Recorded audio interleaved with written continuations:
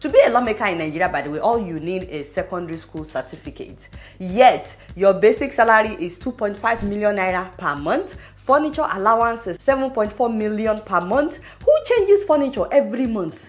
Newspaper allowance. Nobody is reading newspaper, by the way, but they still get 1.2 million naira per month to buy newspaper. And then they have wardrobe allowance, 621,000 every month. Recess allowance is 248,000 every month. It is different from leave allowance. What does that even mean? Another 248,000 per month. On top of that, they have accommodation allowance, 4.9 million every month. Is any one of them paying rent, sending me rent?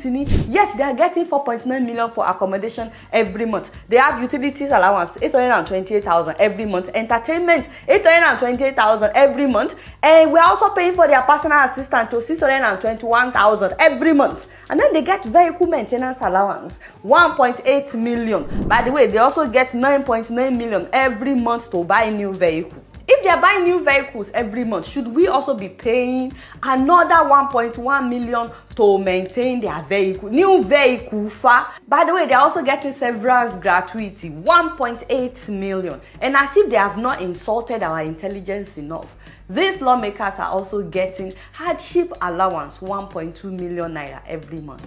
What hardship? What hardship are they facing? Now, despite all that ridiculous amount, all that ridiculous allowances, the money that they are given, which they are supposed to use to develop their constituencies, they are also pocketing. Many of them are also pocketing it. This year, by the way, they increased their constituency allowance. The senators increased their own from 200 million naira a year to some of them are now getting 400 million, some are getting 500 million. They call them senior senators, and many of them are still pocketing this money that is meant for the development of their constituencies. So as if their own personal allowances are not enough. How can you not see that this is evil? Nigerians, by the way, you need to stop praying against those old women in your village, because these government officials are the real witches and wizards. And we've not talked about all the allowances that the ministers are getting, the governors are getting, the president, the vice president. We just found out that the president, the vice president, and the first lady have spent 8.6 billion, not million,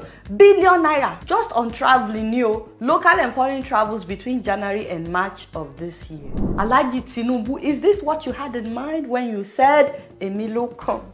Also, we found out that 30 governors in Nigeria have spent 968 billion, again not million, billion, on refreshment in the first quarter of this year alone. The people that put them in office are getting paid 30,000 naira a month. And they're okay with that. Oh yeah, where is my slippers? Don't beg me, darling. Because some of these officials, they need to, they need to be caned.